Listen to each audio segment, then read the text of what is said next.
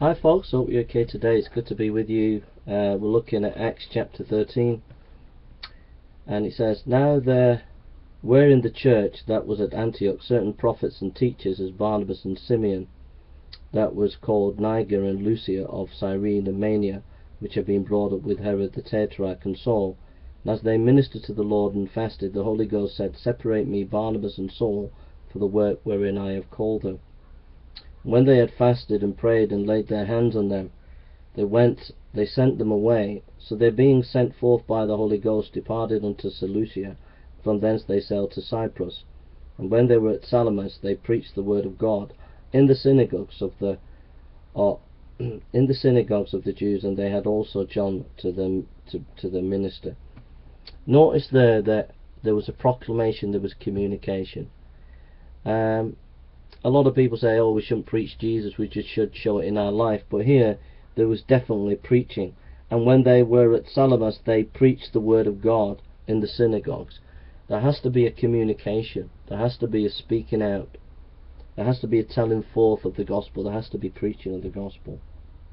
Then verse 6, And when they had gone through the isle unto Paphos, they found a certain sorcerer, a false prophet, a Jew, whose name was Bar-Jesus, which was with the deputy of the country, Sergius Paulus, a prudent man, called for Barnabas and Saul, and desired to hear the word of God. But Elymas the sorcerer, foresaw in his name by interpretation, withstood them, seeking to turn away the deputy from the faith. So now we have communication, now we have persecution. There's persecution taking place. In ministry we will be persecuted. As we go forward in gospel communication, there will be gospel opposition. People will come against you and oppose what you're trying to do.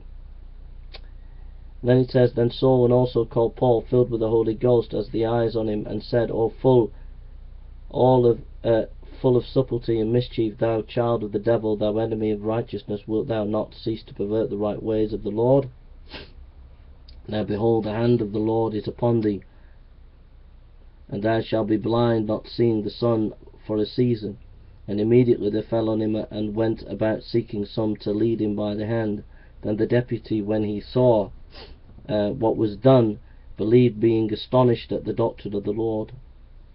And when Paul and his company loosened from Paphos, they came to Perga and Paphymia, and they departed from them and returned to Jerusalem. Sorry, I've got itchy nose.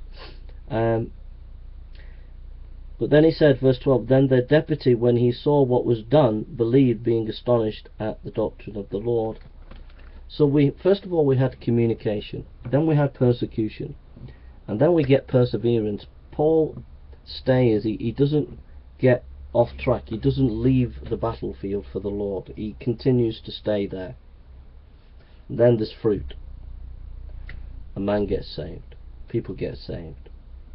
And that's a pattern, that as we communicate the gospel there will be persecution. As there is persecution, we have to persevere. As we persevere, we will see the fruit.